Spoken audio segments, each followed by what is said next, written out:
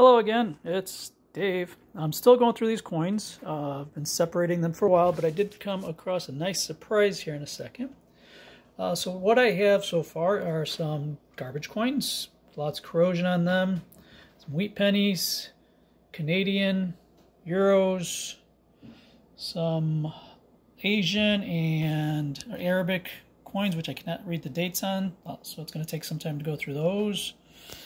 So 1800s, 1900s, 1910s, 20s, 30s, 40s, 50s, 60s, 70s. A dime. I got a dime. Some tokens. Got an interesting coin here. If anybody can identify this coin, it's hard to tell what it is. This picture's not very clear. Let's see, there we go. Somebody can identify that and leave a message in the comments, would be appreciated. A little well worn.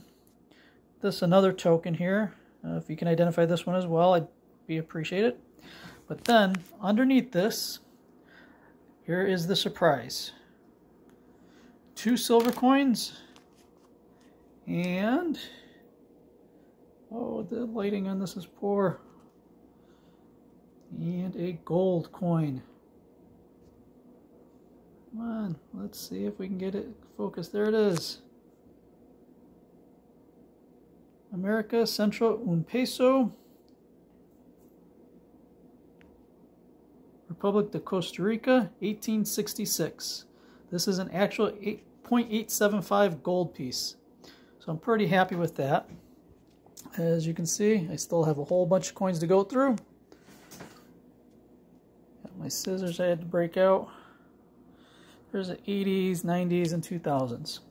So I'll get you another updated video as soon as I can. And we'll see what we got after that. Alright, thank you for watching.